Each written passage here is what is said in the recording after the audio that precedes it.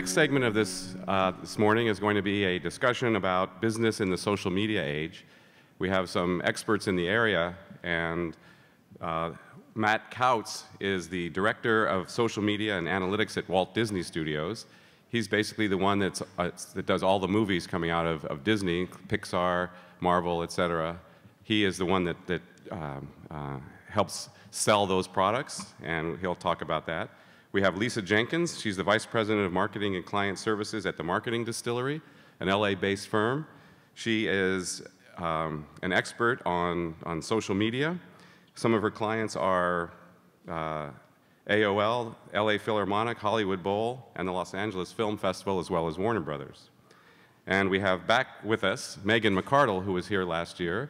Megan is a columnist for Bloomberg View, and she has written a book last year called The Upside of Down. It was about the success you can get from failure. And many of you remember Megan talking last year. She's also written for The Atlantic, The Economist, and is frequently on MSNBC, NPR, etc. So the panel, each one's going to have about 10 minutes first to talk, let you know what they do and how they see the social media environment. And then there'll be about a 15-minute discussion with Megan moderating the panel. So we can now have Matt Kautz from Disney, Lisa Jenkins, and Megan McArdle. Can we sit? Oh, so I'm just going to introduce our amazing panel, which I'm incredibly excited to see, and just talk about why are we talking about this. And I think you're going to get more of a sense from these guys when they actually do their presentations. But social media is disrupting an incredible amount of how businesses are communicating with people. And a lot of the big companies have already figured this out, and even some innovative small companies.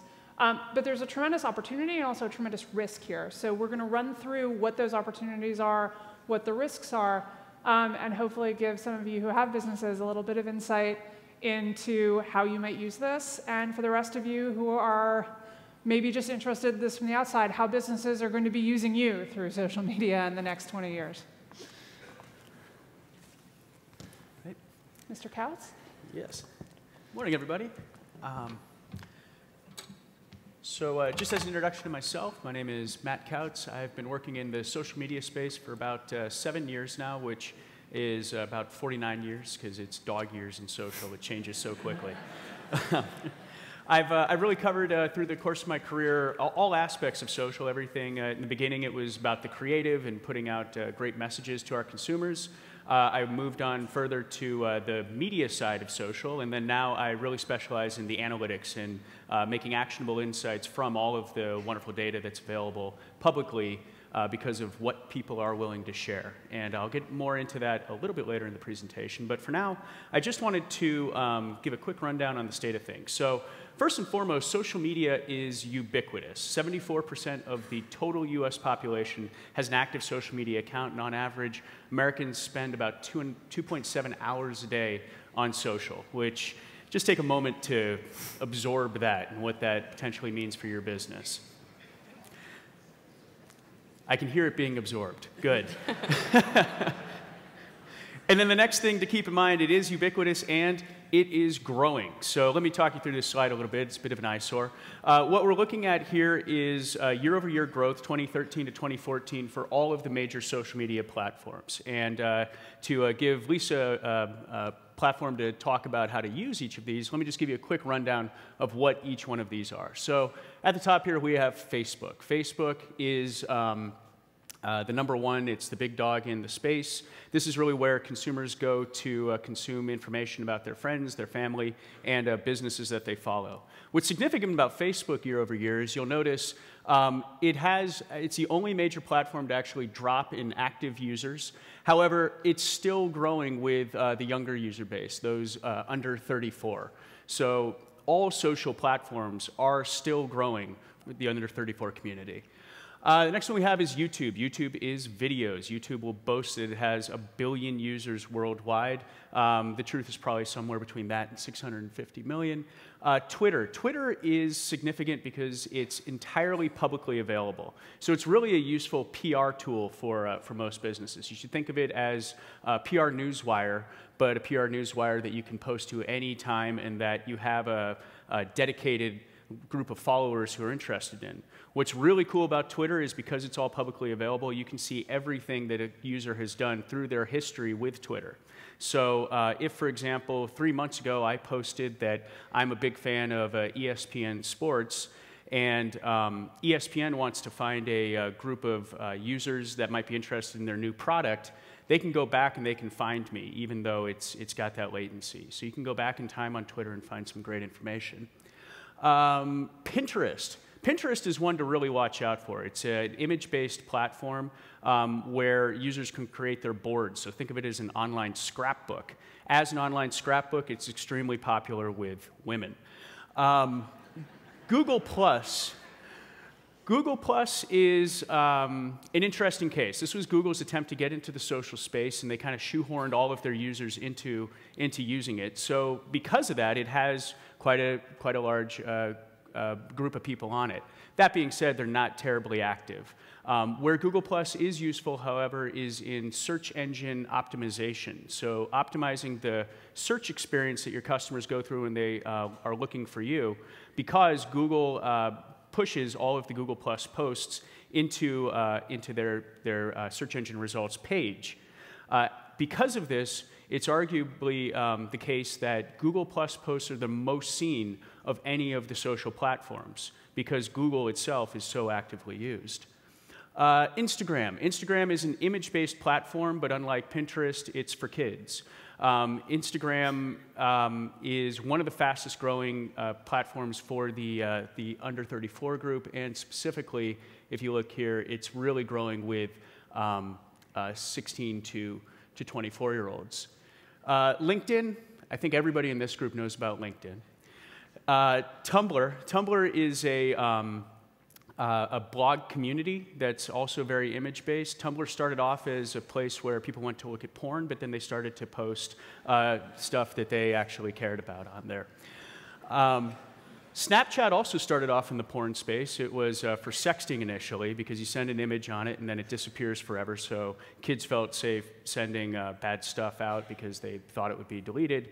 They learned the hard way that wasn't the case. However, Snapchat successfully converted itself into a more mainstream platform where users now go to text, essentially, but it's a really visually based experience of texting.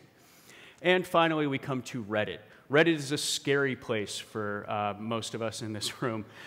This is where you get mostly young men on there, and they are brutally honest because it's all anonymous. But what's great about Reddit is it's an analyst's dream from a data and analysis perspective. Because what's happening here is every major event, somebody is submitting a link to Reddit with the hope that their link will be upvoted to the top of that category. And so what they'll do is it's an arms race to get the best headline to contextualize the link. So number one, what you can learn is what is the most popular way to contextualize this event that has happened, simply because the users will vote on it. And then within the comments on Reddit, users will upvote their favorite comment. So you can quickly get, at a glance, a sense of how people are thinking about any major event that's happening, and actually any minor event. So what we're looking at here is the overlap between platforms, so the number of users that have multiple social media accounts. And what's the big takeaway here is that Facebook has the largest unique user group. And it also has the most active users. So what we're looking at here, again, are multiple uses per day. That is still Facebook, and it's especially popular with the 25 to 34-year-old audience. But also significant to note is Instagram, Tumblr with the 16 to 24-year-old audience. So if that's a group that's important to you, they heavily over-index with those two audiences. And finally, if your target audience are parents, Pinterest is one to really look at, and specifically moms on Pinterest.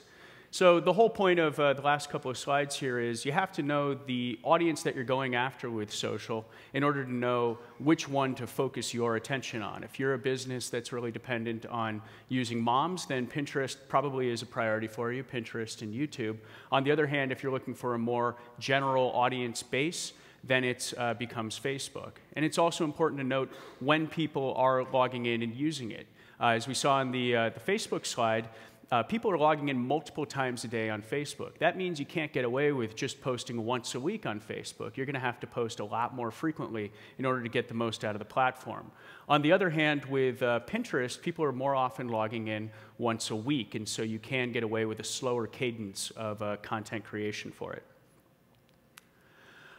So really, there are two main categories of uses for social media that I would identify for a small business. So number one is the marketing and PR angle, and Lisa is our expert in that. She'll get into a lot more detail on that front. Her slides will also be a lot prettier because she is marketing and PR. And the other side of it is audience insights, and that's what I'm going to focus on. So there are 5 free ways to get actionable audience insights from social media that I'm going to talk you through. I'm focusing on the free things, but hopefully it can make a case where if you have some budget to spend, it'll be an indicator of where you should be investing your resources as they're proven out once you've investigated the free ways to look at it. So we have Google Trends, Google Alerts. You can follow your customers. You can get competitive insights, and you can get creative testing and feedback. And I'm cheating on this one calling it free, but I'll get into more detail there. So Google Trends is a really powerful free tool that Google makes available to everybody in the world. You just go to trends.google.com, and I'd encourage everybody to go there and play around with it. What you're seeing on Google Trends is search volume over time, and you can compare search volume over time to any term that you want. So you could compare, for example, here, UCSB admissions to UCLA admissions, USC, UCSD. And Google does the great service for you of showing which part of the country geographically those search terms are most popular in. So you can compare, for example, with UCSB versus UCLA. UCSB has a lot more search activity coming from the Northern California Bay Area than UCLA, whereas UCLA, their secondary market, is more likely to be San Diego. And then it also introduces to you the concept of rising terms that are associated with that. So you might be able to see, for example, for UCSB admissions, that there's also UCSB housing is the #1 concern of your consumers. I'll give you a real small business setup example that used Google Trends. My father retired as an architect and quickly decided he still wanted to do architecture. He just didn't want to work for a company.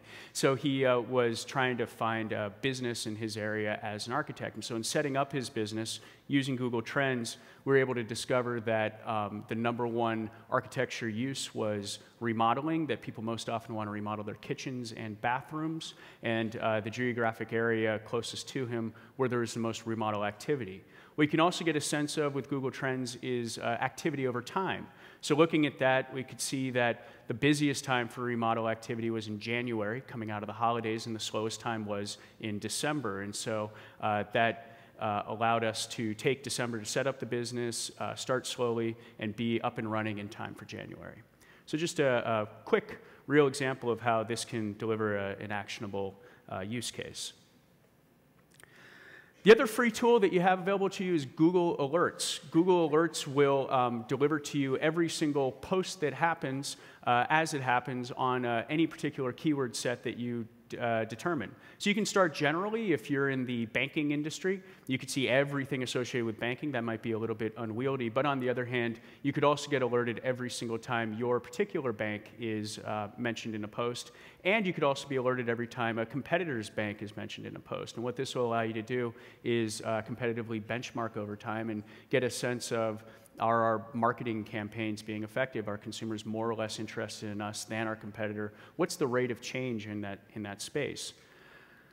And then another area of social that you can do is follow your customers. This is a great way, first of all, to have a touch point with your consumers, but then also by following your customers with a social account, call it Twitter. Now you have a real-time live stream of what your customers are thinking about. So if you have an account entirely made up of your customers, you could log in and see, wow, everybody today is talking about the Baltimore riots or Avengers or environmental issues or whatever's of concern to them, and then that gives you insight to better relate to them. And it's always a good idea to review social post comments, your own and your competitors. Everything that happens in social media is, not everything that happens, a lot of what happens in social media is publicly available. So if you go to your competitor's Facebook page, for example, and you see they've got a buy one, get one free post, you can look at what the consumer response to that BOGO offer was. If people are enthusiastic about it, maybe it's a good idea for you to use. If there's one specific consumer type that tends to be most responsive to that offer, that also gives you a clue. And I talked about Reddit a lot before, so do a search on Reddit and find subjects that are interesting to you, and you'll quickly get a focus group level of quality in terms of the feedback on that subject. And then the social advertising testing. So I mentioned this as a cheat. The cheat part of this is you can set up extremely specific audience groups that you're targeting with a piece of creative and measure the engagement rates against that piece of creative against both audiences so that you could understand this photo that highlights this element of my business versus this photo that highlights that element of my business, which one gets the higher click-through rate, and then optimize your marketing campaign from there.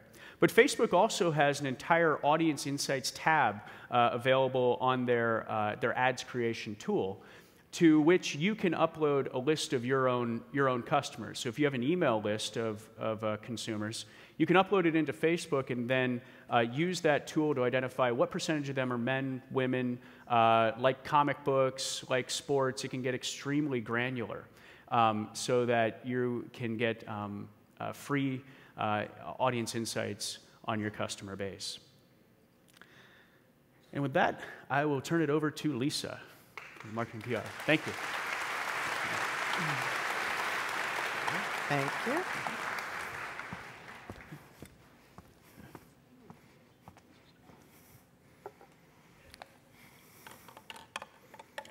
Hi, everyone. Good morning. Before we begin, we have a hashtag for everyone to use today if you're posting pictures on Instagram, on Twitter, on Facebook, anywhere else. It's a little unwieldy. UCSB ES 2015. So I personally am going to be posting some things on Instagram, so you can find me there. Please don't judge me. And the first thing I would like to do is have a picture of everyone. So if you could all say cheese, that would be great. OK, I didn't hear you, but I think it worked.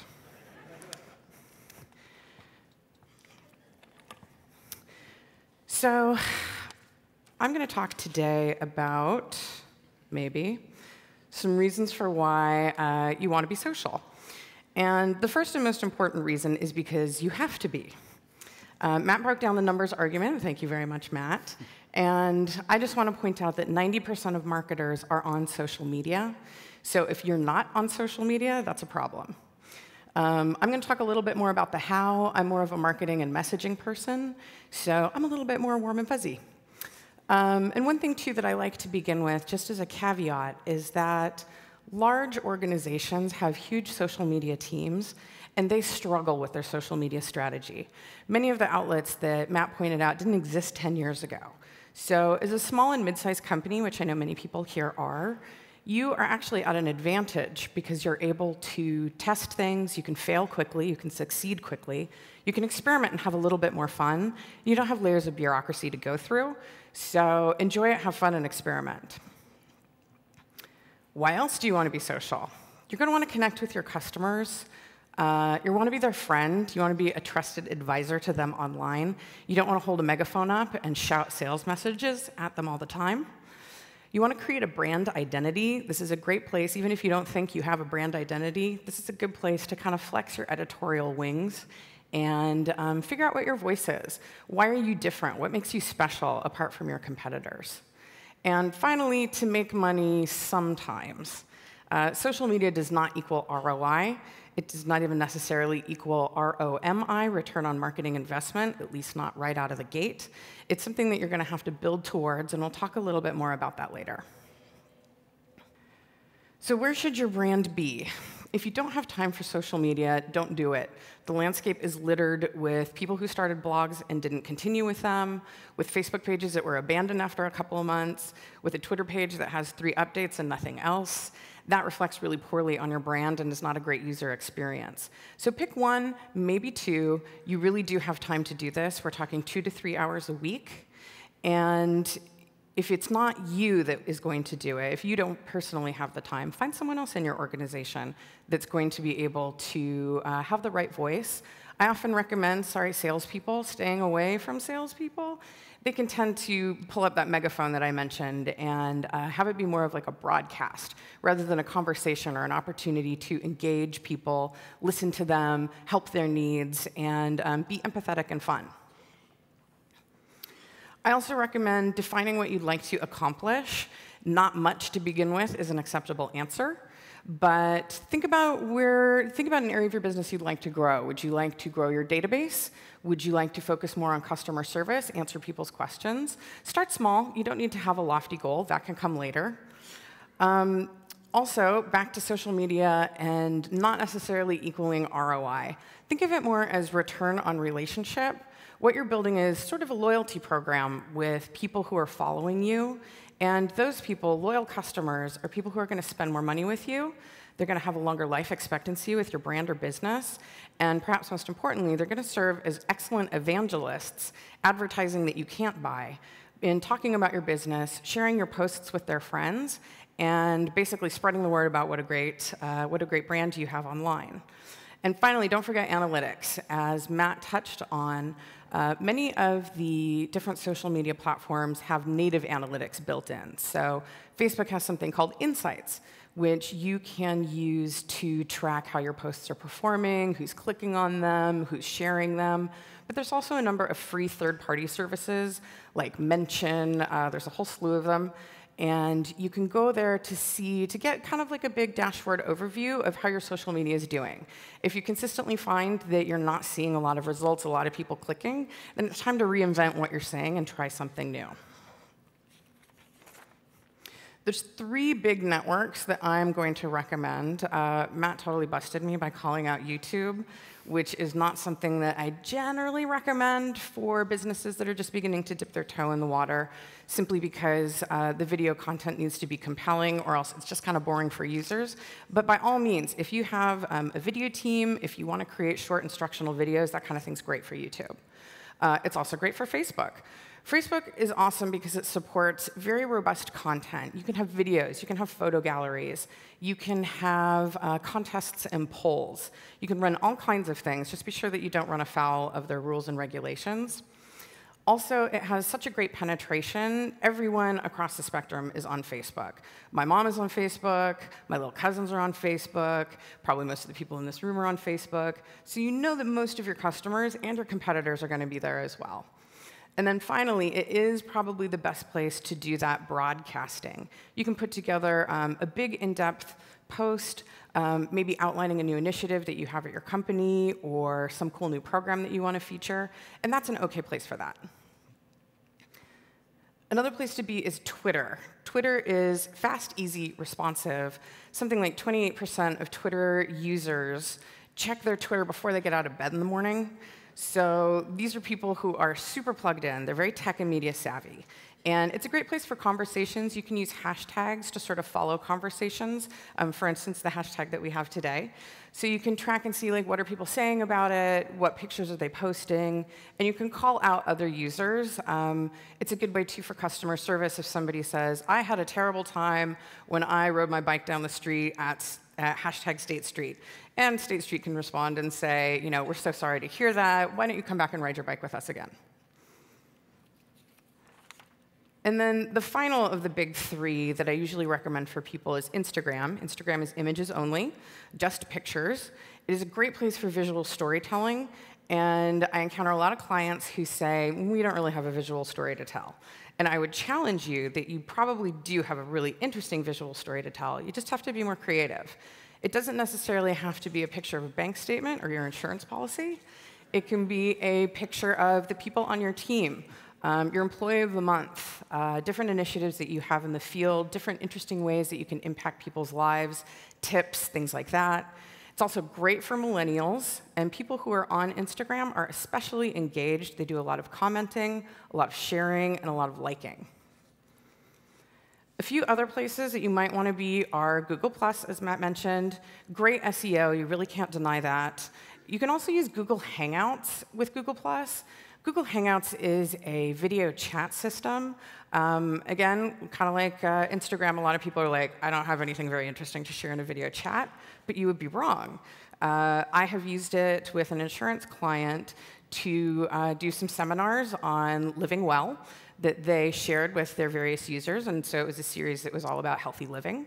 You could do a series on investing. You could do whatever sort of series you like. If you work in real estate, it could be even something as basic as showing an open house on a Google Hangout. There's also Pinterest. It skews female. It is very visual, and it has a big aspirational element. So as Matt said, there's people who are sort of creating wish lists or a sort of dream board that's about their ideal living room or vacation or maybe some outfits that they want to wear or something about their wedding. So if you have a product that touches any part of those people's lives, that's a place for you to be. Tumblr is a blogging platform. It can be an easy way to start a blog if that's what you'd like to do. And LinkedIn, great for B2B, great for networking, an excellent way to connect with various people in your business. So as far as what to say, the first and most important thing is to be authentic. Be yourself. Show your personality, behind the scenes, people, positivity, emotion. That's the best thing that you can do. Also be empathetic and spend some time before you go online looking at what your competitors are doing and what the people that are your customers are looking for. What are their challenges? What are they hoping to achieve? Find a way that you can answer that question for them. And finally, I have something called the rule of thirds, and that is to spend an equal amount of time talking about yourself, talking about the world at large, the industry, kitten videos, and then also to spend a third of the time interacting and having a conversation with the people who are following you. I also recommend creating a content calendar that helps to break things down and make it a little more bite-sized and easy to tackle. Maybe every couple weeks, you or the people on your team who are working on social media can sit down and do that and figure out, what are we going to talk about? Messaging should not be exactly the same for each of the networks, but you could take, for instance, Facebook. I could do a post that's about my day-to-day here. It could be a photo gallery, including the photo I took of you earlier. I could post that on Facebook with a big thing about who I met, what I learned, interesting highlights. On Twitter, I might post different quotes and interesting things that I've learned throughout the day with my hashtag. And then on Instagram, maybe a video, a short video, or a photo that sort of recaps my day here. So you can use the same message, just find a way to tailor it to each network. As I've mentioned, don't broadcast, connect with people. And finally, experiment. There's really not a whole lot that you can do wrong. And then I wanted to show some people that do get it right. Brendan's Irish Pub in Camarillo, they launched their Facebook page before they even opened up their location there. And they had hundreds of fans before they opened up. So they started off from a great platform. They do a really good job of addressing customer service, talking about specials that they have coming up. So if you're in the food and beverage world, that's going to be an interesting place for you to check out. Also, there's La Crema Winery. It's a Northern California winery. Sorry. They do a really good job of focusing sort of on the wine business in general. It's very approachable. There's a lot of sort of tutorials. There's funny pictures. Really, only about a quarter of their content is about them. And I'm willing to bet they have like 250,000 followers. I'm willing to bet that most of the people there have never even had La Crema wine. More people that get it right. The Taco Bell Twitter account, if you are not familiar with them, I highly recommend following them. In this case, at one point, Old Spice tweeted, "Why is it that fire sauce isn't made with any real fire?" And then Taco Bell says, "I don't know, Old Spice. Are you guys made with Old Spices?" So they have a fun time interacting with other brands, and they bring a sense of humor to it. I also include one post in this example that is somebody saying that they were assaulted in a Taco Bell, and Taco Bell immediately responds and says, "This is not our corporate policy. Please email us at this address. We want to make this right." And then also a few Instagram accounts, and a shout out to the sponsors in the financial world. I know that a lot of people in finance say that Instagram doesn't work for them because it's not very sexy. But there's this Navy Reserve credit union that's based on the East Coast. They do an awesome job of telling stories behind the people that they work with, the people that they work for, different charitable initiatives that they do. It's a great place to go find some inspiration. There is an awesome vintage clothing store. And the thing that I really like about them, they'll have a post of a new pair of shoes or an old pair of shoes. And people can respond with their email address, and the business will reach out to them, get their email, get their credit card information, and boom, a sale has been made simply by posting that on Instagram. And then finally, this was a local Santa Barbara organization that I just thought did a really good job of being well-rounded in that it talks about recipes, it talks about food, it talks about Santa Barbara. So, kind of find some ways to really humanize what you're doing. And then it's never fun to talk about who gets it right without talking a little bit about who gets it wrong. In this case, you have a sincere Happy Father's Day message from Don Draper, Father of the Year, from the Mad Men account. There's also the NYPD started an initiative, I think this was about a year ago, that was the hashtag MyNYPD, where people were to talk about the awesome encounters that they had with members of the armed forces or of the police force locally. That kind of went sideways as people posted things like getting arrested. And then there was also the NyQuil campaign that compared the dream state that they were going to send you to MLK Day. A little awkward. And just to leave you with sort of a moment of a message of social media hope, there are no fatal mistakes usually. It's not rocket science. And you can have fun, you can make connections, you can experiment. And in the Red Cross's case, their new social media manager was unfamiliar with the platform they used to manage their Twitter account. So she posts, "Ryan found 2 more 4-bottle packs of Dogfish Head's Midas Touch beer. When we drink, we do it right. Getting slizzard." That only stayed up for a couple hours and was replaced by a tweet from the Red Cross saying, "We've deleted the rogue tweet, but rest assured the Red Cross is sober and we've confiscated the keys." The sort of punchline of the story is that Dogfish Head ran a promotion with the hashtag Getting Slizzard, where they donated 10% of their profits to the Red Cross. So everyone ended up being a winner. Thank you. This is my email address. I have an extended version of this deck. I'm happy to send it to you if you want to drop me a line. Or if you bump into me later, I'd love to talk specifically about any of your own challenges or getting started or kind of growing your business. And thanks so much. And thanks also to the UCSB team for having us here on the sponsors. Thanks.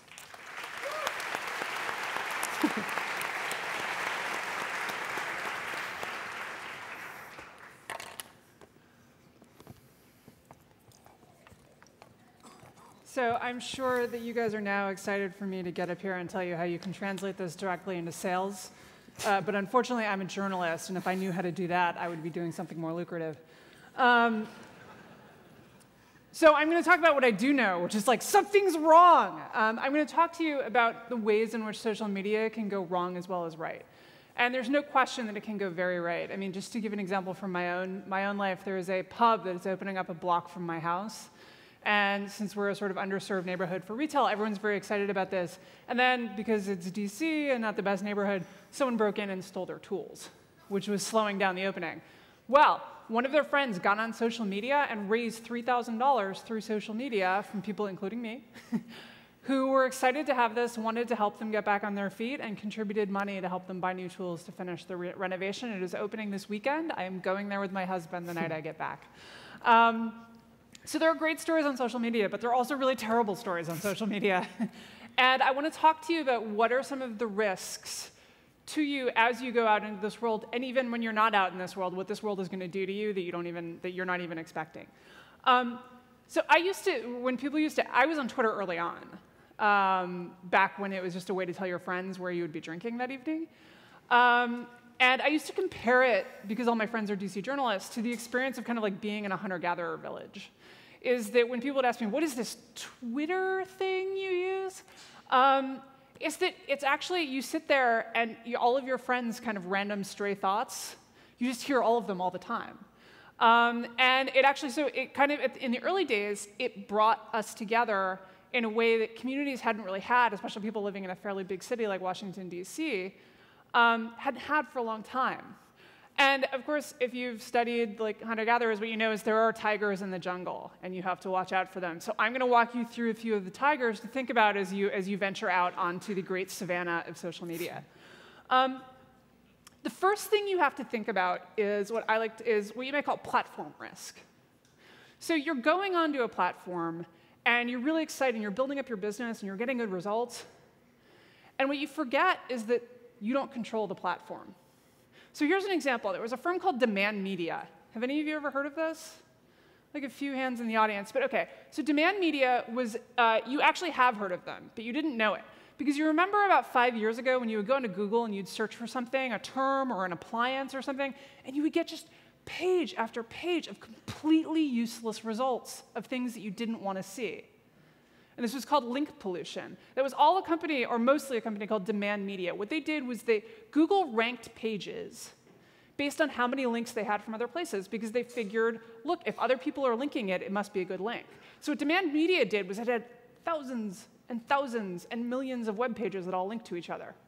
They were gaming Google's algorithm to build up these pages, and they would sell junk ads on the pages. This was a company that went public, billion-dollar market cap. And then one day in 2011, Google changed the algorithm. Overnight, they lost more than half their value. They've never recovered. So this teaches an important lesson that I like to call, do not build your house on someone else's land. Right? This is a thing people did. Sweetbriar College in Virginia, which has sadly just closed its door, it was a women's college after 100 years.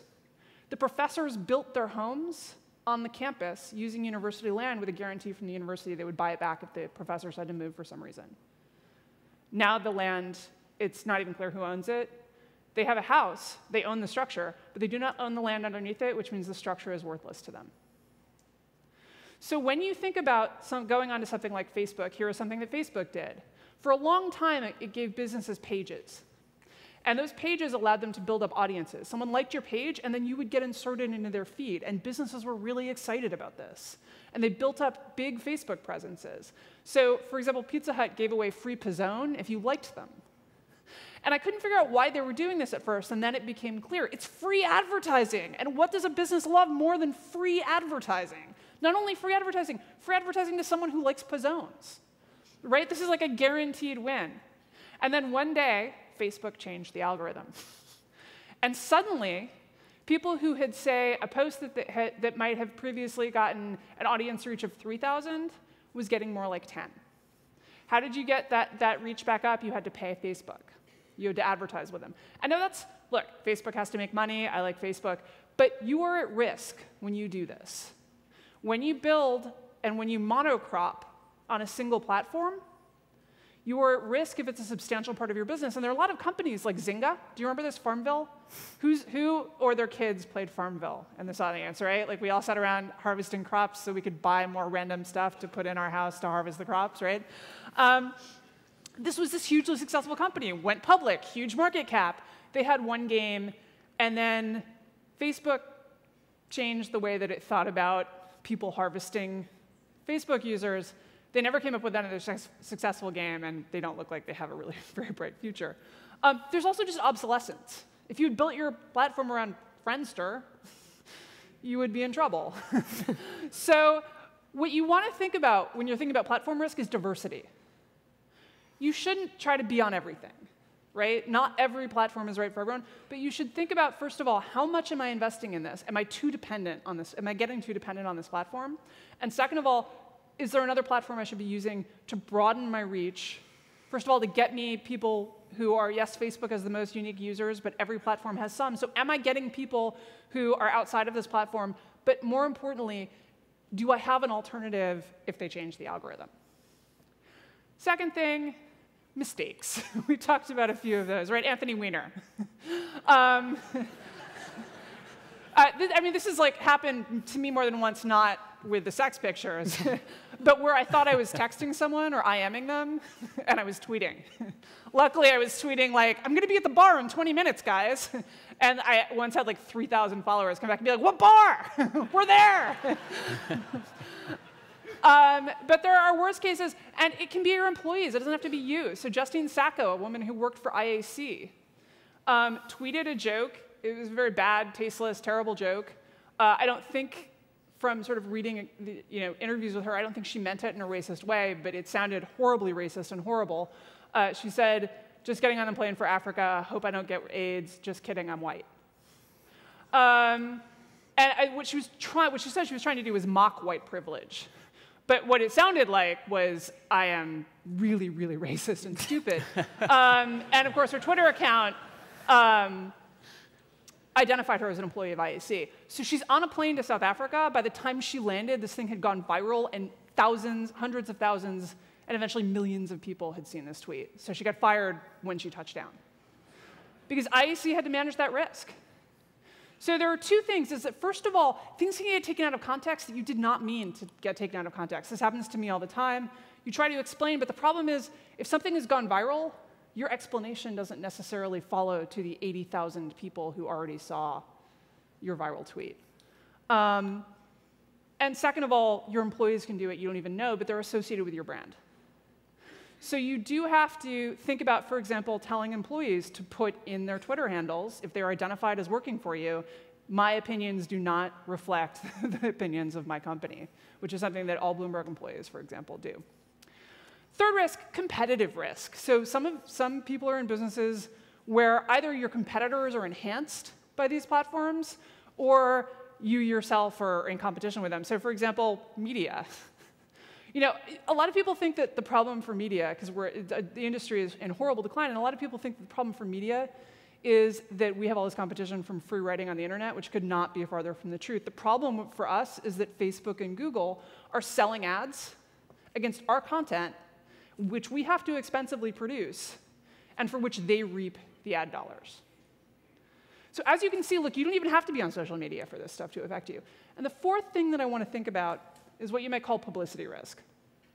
So, for example, people are getting really savvy at using social media against companies. I almost missed my 100th birthday because US Airways delayed my flight so long that I was going to miss my connection. I was tweeting the hell out of that while I was sitting on the plane waiting for it to take off. Hey, US Airways, you are making me miss my plane. But there are a lot more creative ways that people do this. For example, here's two musician stories. One musician watched as the baggage handlers broke his guitar by throwing it around. And he was really angry, and he asked for the money for the guitar, and they said no. So he composed a little song called United Breaks Guitars and posted it on YouTube. That did not end well for United, as you can imagine. But the second one's actually my favorite story because it shows the ways in which people can really powerfully use the same things that can be both a benefit and a risk to your company, like targeted ads, to make companies answer their needs when they've been refused. So a musician goes into Germany. She's in Hamburg. She goes to pick up her rental car. 45 minutes before she's due to pick it up, they call and they're like, it's a holiday weekend, we overbooked, we don't have a car for you. So she's got gigs all over the place that she now can't get to, and she's upset. And she calls a bunch of people at Enterprise, they're not responsive. And then she calls a friend who manages Facebook ads, and he sets up some ads for her. And she writes a long Facebook post, and then he does what's called a boost post. So you're paying to insert your post into various people's feeds. And he picks who to target. So first of all, he targets all of her fans. Second of all, he targets enterprise executives in Hamburg, Berlin, and the European headquarters in London. Third of all, he targets people who, for reasons that are really beyond my comprehension, had listed enterprise rent-a-car as one of their interests. And then he lets it run. He gets an email from her the next morning and says, you can cancel the ad campaign. They just called. They're reimbursing me for all my expenses. They found me a car, et cetera, right? Total cost of this ad campaign, $10.94. That is how powerful this is, that things that you are not thinking about, things that are real-world interactions out there, can go viral. Have you heard this term, Twitter mob? Shame storming? Look at what happened to Memories Pizza, a little pizza place in the middle of Indiana that sells like 100 pizzas a week. And a news crew comes in and says, will you cater a gay wedding? Now, I don't know many people, straight or gay, who want a pizza place to cater their wedding, but the news reporter had to find someone. They found someone, a owner who had never thought about this question because, again, no one has ever asked her whether she would like to cater a wedding. Says, no, we wouldn't. We would, of course, serve gay people, but we would not cater their wedding. And this goes viral, and people are on Yelp. They are on every social media site you can imagine, saying terrible things about them. They have to shut down. They're getting death threats. That is the power of social media now, is events that would have been a local Indiana broadcast that no one would have ever seen can become the target of millions of people you don't know. It can be very damaging to your brand, but it's also personally terrible. As someone who has, like everyone who spends a lot of time on the internet, been through some of these storms at the center of them myself. Not because I would cater a gay wedding, but you wouldn't want me to. It's a terrible feeling to have all of these people screaming at you. So as you go out there, I think that here are a few takeaways. Be careful what platforms you're building on, and think carefully about how dependent you're getting. Look at your competitors. See if they are, for example, finding people who have liked you and going after them on Facebook. But third of all, understand that as we learned earlier, you can't not think about this. That's not a choice anymore. This world is out there, and it can amplify, and in both good ways and bad, it can amplify what you do to millions of people who have never heard of you and who you have never heard of. And so you always have to think about when you're doing a customer service interaction, when you're talking to someone, anyone that you're talking to, this could go viral. And so you want to think about always having the best possible brand response before you get to that point. So I'm going to sit down, and we're going to do some paneling now.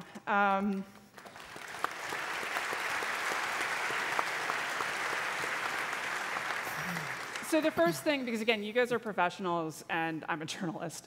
And I listen, like I have some Twitter followers and so forth, but I think I'm going to ask the question that a lot of people probably had. It was like, look, you're doing this presentation. It sounds so easy. I just run some Google Trends, right? Like, how easy is it really to get started? Because that's the, how many of you out here right now are actually actively using social media to manage your brands right now? Yeah, so there's some, but not a lot. And for those other people, how easy is it to actually get this going? I think the skills that are required to get going are not terribly difficult to build up. You can quickly figure out how to post an Instagram photo, how to put something on Facebook. I think we've all done it at one point or another. The difficulty for every business is finding the resources in order to manage all of these accounts. And that's the number one shift that we're seeing really in the digital age in general, is from working dollars, advertising dollars, things we thought of traditionally as being working dollars, to non-working dollars, which is staff on hand to manage all of these different things. You think about the example of Google Alerts, right? So if you set up Google Alerts for every single term that was relevant to your business, there's no possible way that you could possibly filter all of those results and make actionable decisions off of it. That requires having a butt in the seat to look over those results and come to a conclusion and deliver a report to somebody who can actually do something with it. So that's really the hardest part. And from the marketing perspective, what's your... I mean, I think that it's really easy to get started. I think that in order to be good at it, you have to care and you have to spend time. There's a lot of people that I work with who say, it's kind of like a tantrum of like, I don't want to be on Instagram. It's like, okay, you don't have to be on Instagram, and you should want to or find someone who actually wants to connect with people. If that's not you, that's okay. But there has to be somebody who wants to and who's interested in engaging with and conversing people. And really that and just a sincere interest and a few hours a week is all you need to get started. It's really starting to be really good at it, starting to pull out those the business results that you can make decisions on. That's where it starts to get a little bit more complicated. So, okay, so how do you, can you walk me through something where you have like a kind of complicated business where it's maybe a little difficult to decide what to do based on the feedback that you're getting? Can you give me So a time where the results are ambiguous. Well, and you need yeah, to make it, where it's a little bit hard, and how do you go about making that decision? Well, I think ultimately what you need is somebody who's managing the social media presence who has a really deep understanding of your business, first and foremost. And I think that's where it becomes so difficult for many businesses to get started, is because, for example, if you're in banking, somebody who has a deep knowledge of banking is not necessarily going to have the skill set to understand social media, right? The core competencies of the two. Are you saying that bankers are not social maybe people? a little bit socially awkward? I would never say that to a banker. Or on Twitter, one hopes. Right. But it's a core competency question. Right. And so what many businesses end up having to do is outsource that to an agency, which is very expensive and also inefficient because the agency doesn't understand their business. And so that uptime takes a lot longer. So this actually, I think, gets a good question. If you're picking someone to manage it, right? Like my instinct is like, well, you hire a 20-year-old kid, but then I think about 20-year-old kids and they're going to be like, beer! How do you either identify that person in your organization, or how do you go about finding someone outside? Like, what should you be looking for in that person? Are younger people better, or like, what's the? I think often younger people are better, not to be ageist, but there's just like an inherent familiarity and comfort with the platforms and like a willingness to pick things up and learn. But what you can't necessarily expect a younger person to have is the experience of how do you talk to customers? How do you represent a brand? How do you be the face of a company and sort of balance being fun and whimsical with really helping people? So when it comes time to finding someone internally, I think that you start with someone on a pretty tight leash. And like the content calendar that I mentioned, go through with them in advance the types of things that you want to be talking about. And then every couple weeks get together, talk about how things performed the couple weeks previous, choose the ones that did really well, maybe continue to like build and grow in that direction. Just as a quick anecdote, one of my clients is an actor, an actress, and a fairly big celebrity who abhorred social media, didn't want to be on it. In addition to being in like really kind of big, dumb action movies and having a certain fan base, she also really wanted to do a cookbook. And so we launched her across all social media platforms, and we found really quickly that people on Twitter and Pinterest were interested in hearing about her cooking. There were more women, they had like more of an interest there. And it was real trial and error that we realized, well, pictures of her in a bikini are great for Facebook, holding a gun. So, you can also begin to figure out, like, where are, as you're kind of navigating the way, like, it might be that one particular messaging and one demographic works for you one place, and you just have to evolve and experiment somewhere else. Yeah, I think this is actually, I mean, that sort of brings up what to me is an interesting point, is, like, when you go off-brand. Because one of the things that I now, I started out blogging in 2001 when that was actually something that was cool and hip, rather than now, like, something that old fogies in the media do, and the young kids are like, blogs. And, kind of the interesting thing, so when people ask me what I write about, I'm like, well, I cover business, economics, and public policy, and cooking. Because when I was broke, I started doing this list of kitchen gifts with Amazon links. Because there's an Amazon Associates program. If you links, they'll pay you a small commission on each thing that's ordered through it. I was totally upfront with this. I was like, if you click through this link, I will make money, and my student loan officer will be very happy. And then when I moved to the Atlantic and I became a full-time blogger, I said, this is sort of unseemly. I'm going to stop. And I got all of these emails that were like, dude, it's December 10th. Where is the kitchen gift guide? Because like I got to order. There's gift wrapping, there's shipping. I'm in Hawaii. Come on. And so that it evolved that I now do a Friday food column because and what I learned from that is actually interestingly is that people on social media, unlike necessarily, you would be a little weirded out if David Brooks was suddenly like, hey, I'm going to teach you something about tap dancing today. But on the web in general, and especially in social media, is that people like to experience you in a kind of personal way, in a multifaceted way, where you know that there's more than just like this person opining about this thing or this. So when do you? I mean, Taco Bell's kind of a good example of this, right? They're funny, they go off-brand a little bit, or not off-brand, but out of what you think of. They don't just tweet pictures of tacos, right? So how do you decide to do that? I have to say that at first you start with a decent understanding of who your customers are and what they're interested in and what your brand represents. And then you jump in and it's trial and error. Like, I wish if I had $1 for every time I started a campaign and said, this is what everyone's going to respond to on Instagram, and then it was like crickets, and you had to go back to the drawing board and come up with something new, then I would have enough money that I could retire and wouldn't need to do this anymore. There's so many times I've written a post, and I'm like, this is going viral. I know it, right? Nothing. Most traffic post I have ever written, I wrote in 10 minutes on a train station. 1.5 million page views because it went viral. There's just no, it is totally true. In my experience, there's just no way to tell. It's experimentation.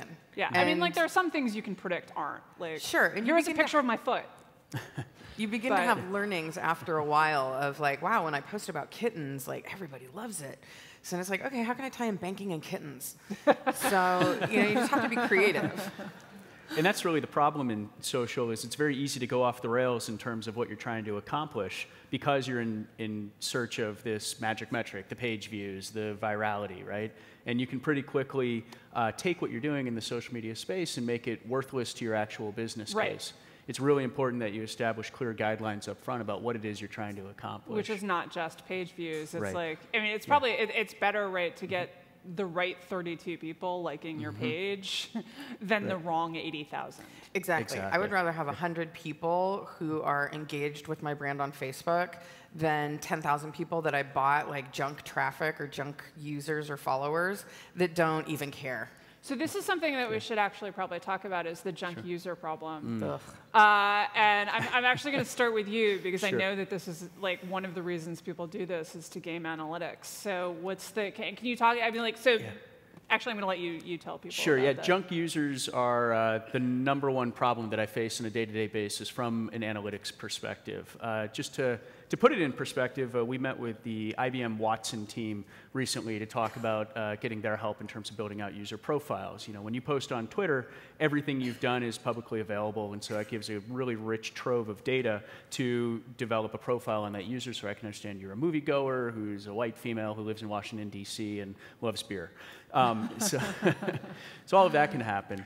But the biggest problem that we have is filtering out the spam accounts from the real users, because the spammers are in an arms race against our types of businesses because they're making a cost per click on every single transaction and in turn selling this back to the companies. So in other words, you go out and you purchase a bunch of traffic from this company that represents they have a bunch of influencers.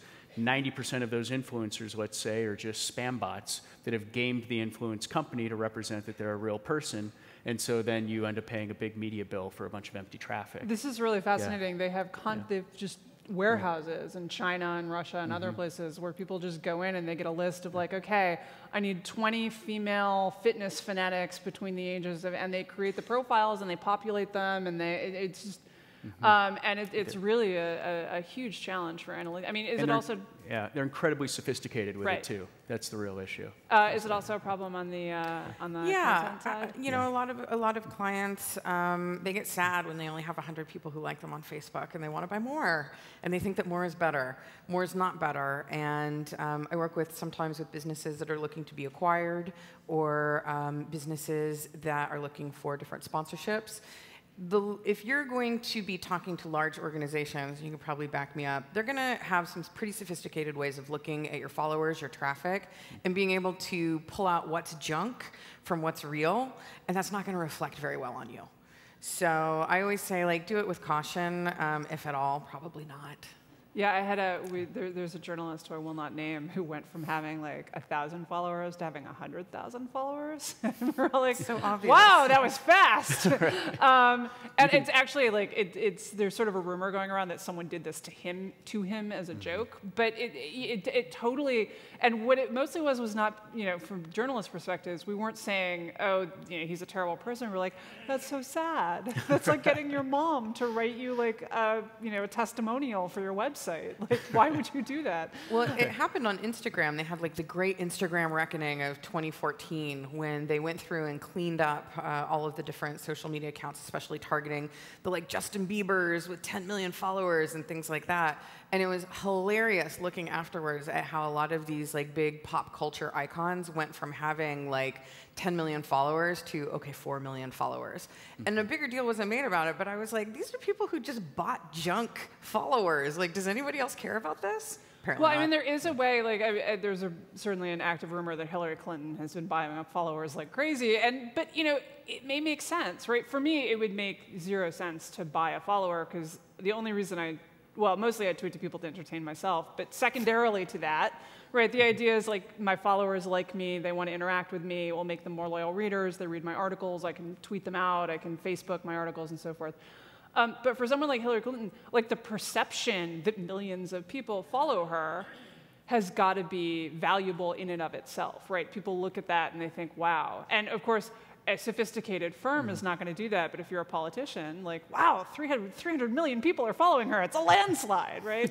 And most people are not that sophisticated. So. Well, and it is worth pointing out that there are smart ways to buy followers and there are dumb ways to buy followers. I'll give Hillary Clinton the benefit of the doubt that she's sophisticated enough. I'm merely repeating unsubstantiated rumors. I have not investigated this claim myself. Sure. But I mean, the point is, the ad products that Facebook and Twitter and most of the major platforms offer to purchase followers, if used correctly, can get you a really valuable fan base that's engaging on an ongoing basis. Right. I used Facebook ads to advertise my book, where it was not quite buying, but to also to advertise my Facebook page. And it was remarkable how much my likes went up. I mean, I started out with, I did this for an article I wrote for Newsweek. I wrote about it. I think it cost me $150. And I just wrote an ad that was like, Meghan McArdle is awesome. You should like her page. And because obviously, I'm a journalist. I'm not a marketing professional who writes good copy. You're just telling the truth. Right. You're awesome. I'm awesome, and right. And you should like my page. Right. Meghan McArdle, Facebook. Within a week, I had gone from 200 followers to 1,400. And that wasn't because I was buying fake accounts. It was just because I had placed an ad saying, here's my page. If you like it, like it. And so that kind of follower buying is obviously legit. And then the evaluation you're doing beyond that is, okay, am I seeing an increase in engagement on the posts that I'm putting out there? Am I seeing an increase in traffic to my site? And so this that's is the sophisticated process. This is both the good and the depressing side, which is you can see exactly how many people like everything you read, or everything you write, or everything that you sell. It's like this incredible feedback. So I'm going to close by asking you about that. This feedback, like, what are the dangers of it? What is, how do you use it most effectively? This kind of instant feedback that social media gives you. I think that you have to be careful not to let the tail wag the dog. You may, again, to the kittens analogy, if, everyone may love your funny kitten videos, but funny kitten videos are not what you're about unless you're a pet store or a funny kitten video maker. So be sure to, stay true to what your brand is all about, and find ways to push or pull the likes and the engagement, which is really what you're looking for, people interacting with you. Find ways to pull that towards the posts that speak most to what your core brand philosophy is. And again, it's going to take some experimentation, but just get creative and keep trying new things, and really just keep at it. Don't be discouraged. And for me, this instantaneous feedback loop is what I'm really personally and professionally invested in. So I'm a little bit biased here. But no, it's not. I was thinking of like the New York Times. Does anyone remember Times Select? They put up a paywall that was just for their op-ed column, because that was what got forwarded and social media the most. And like, as I said to my husband at the time, if that were the thing that people were most willing to pay for, then the most successful businesses on the internet would not be pornography. They would be pictures of kittens and poems about Jesus. And that's, that confusing what people like and what they'll pay for is a fundamental mistake that I see a lot of businesses make. But absolutely. You were going to... So that's really the hard work in the space, right, is finding the signal in the noise and making the most of that. The end goal opportunity of all of this feedback, though, is that you have as much information about your own company as your competitor's company, and you're getting that in real time. So I can tell you up to the minute how my title is looking versus my competitor's title by every available metric that's out there. And the arms race between myself and my competitor is making sure that we are reading it in the best way possible versus them. So a great example of this is every single tweet has an extremely rich amount of data in it. Somebody tweets out, "Can't wait to see Tomorrowland in June. Going, yo," right?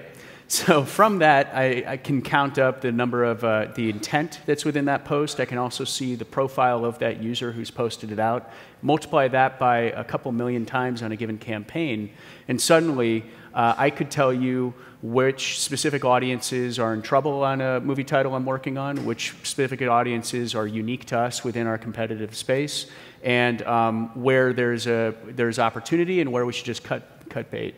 So all of this is possible. But 80% of the work is just scrubbing and normalizing the data and getting it into a form where it's actually verifiable. So the key takeaway is that Big Brother is watching us, but he's wearing Mickey Mouse ears. Yeah. So no, I'm going to have to close the panel here because they're going to get out the big hook and pull us off the stage. But you guys have been amazing, and please give a big hand for our two fantastic panelists.